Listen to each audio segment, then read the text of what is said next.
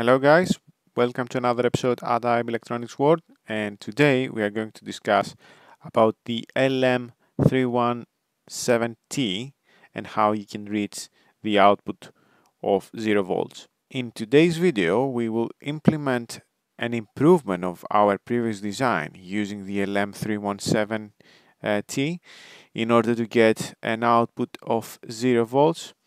As you can see here, we are using two LM317T and also some extra components in order to reach our expectation and have 0 volts. If you don't remember how I designed the previous adjustable voltage regulator, I would encourage you to go back and check my previous video.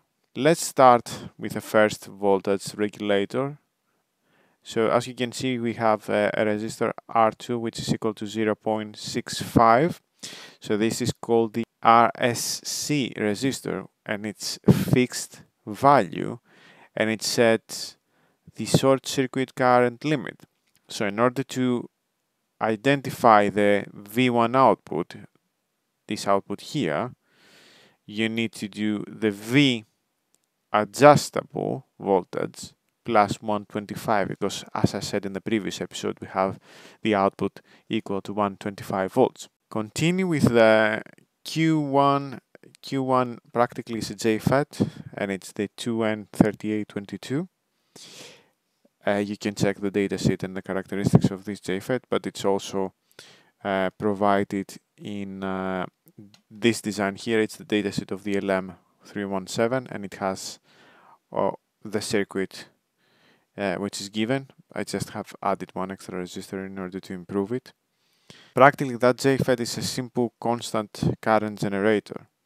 And then, as you can see, we have the D1 and D2 diodes, which they create a small voltage drop, let's say 0.7 to up to this point, and another 0.7 to this point as well. So in total 1.4 volts drop. So practically we are dropping the V input of the second LM317. By adding this potentiometer here, which is 1K ohm, we can practically adjust with a diode the input of the second LM. Similarly, here on the second part, we have exactly almost the same logic. We have the LM317, and then we are using the D3 and D4, which are clapping diodes on the top of the Q2, which is again a JFET. But in that case, the datasheet recommends to use the 2N5640, but I couldn't find it on Proteus, so I'm using the 2N5566, and I didn't have the time, to be honest, to create a new JFET, so I've just used that. It's very similar and it does the job. And as you can see, again, the two diodes are going to have some voltage drop across to the Q2, and then the 240 ohms resistor and the 5K potentiometer can adjust practically the output and set it equal to 0. So as you can see here, while I'm changing the second potentiometer, you can see the output start increasing by reducing the value of the resistance, and it will go.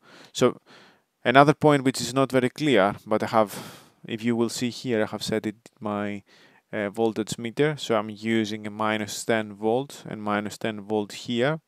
In the reality, you need to use some extra circuit here in order to convert to be able to reach the -10 volt. It's not that easy. I will cover it in the next episode, this bit. And as you can see here, we have the first output, which is 30 volt. So practically the input is 35 volt, but as I said, we have some small voltage drop here. The input, it will be 30 volt. So practically by changing the potentiometer, which is equal to 5K, you can reach the output that you really want. And by changing and set it equal to 0%, you will see that the output is 26.1. Of course, it has some losses. It's not the ideal, but this is the easiest way for me to use these two voltage regulators in order to have an output equal to 0 volts. That was it for today. I hope you enjoyed. If yes, please share and subscribe, and I will see you in the next episode.